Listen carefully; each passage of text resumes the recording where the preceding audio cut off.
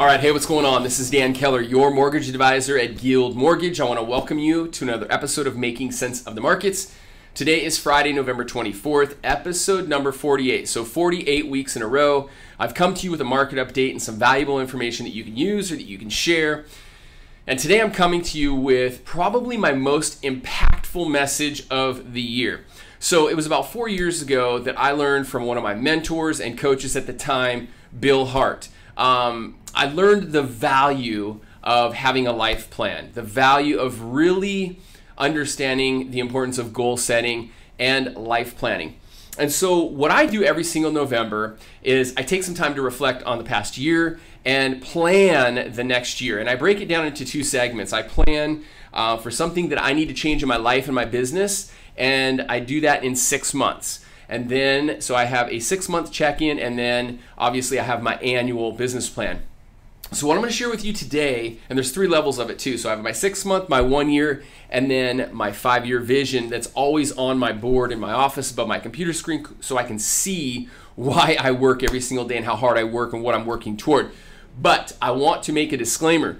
This is something that I learned from Coach Bill Hart that is important for you to understand. You don't need to just do this if you're an entrepreneur or if you're self-employed. This is super important if you are a husband or if you're a wife or if you have kids, if you're single. This is essentially a roadmap or a blueprint to get to where you want to go in life. And so I truly believe that we're not put here to just kind of go through the motions and punch a clock and to go to work every day, come home, hang out for an hour or two, sleep, and then do that again. I really believe that we're put here for a purpose, and we're only here for a limited amount of time. So my idea on life is let's get the most out of it. So what I want to do is I want to share with you how I get the most out of every single day, every single week, month, and year, and then have something that I'm shooting for over the next 3 to 5 years. So I always start with this. Every single November, I start with this form right here. Where are you now?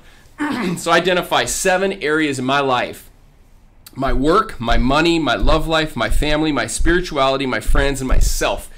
I identify 2 things that I need to improve upon, and then I set a deadline for achieving those. So the very next form, just like the one that I just showed you, is where I will be. Now this form specifically identifies where I will be, and I put a date on it, so 6 months from now at the end of June 2018. And I put a couple of things and I rank. So for example, if it's business and I want to make more money, I can't just say I need to make more money. How am I going to make more money? Well, I need to serve my clients better. I need to serve my referral partners better. I need to hire an employee, things like that. That's what you put in there. And then what I do is I identify what I need to do, who can help me achieve those goals, and then I set a time for achievement, which would be end of June 2018. The next thing that I do after that, so I identify a few areas in my life that I need improved upon and how to get there. The next thing that I do every year is I reevaluate this. So Monday morning I have a meeting with my financial planner. So I reevaluate this, how much money I need to retire. I work backwards from that based off of my lifestyle goals and how much money I'm going to need to live, and then how long it's going to take me based on the money that I'm saving right now and earning right now. The other thing that I'll do is I will put together a form that really identifies, it's called my personal family budget. It helps me identify how much money I'm bringing in every month and how much money is going out. If you are not doing this with yourself, with your spouse, with your family, you need to do this. So you can download a copy of this form, the Personal Family Budget, at budgetwithdan.com. And then the last thing that I do, and this is I think super important, is I complete a vision traction organizer. This tells me specifically in business, it reiterates what my vision is, what my mission is, why I'm here. You hear a lot of people talking about, and there's books written about it, find your why. Why are we here and why do we do what we do? So this reiterates this. Sometimes it changes, but it also keeps me accountable to my 6-month plan, my 1-year vision, my 2-year vision, and my 5-year vision. If you would like more information on this information, just reach out to me. I appreciate you as a past client, as a friend. If you're watching this on social media, thank you for watching this.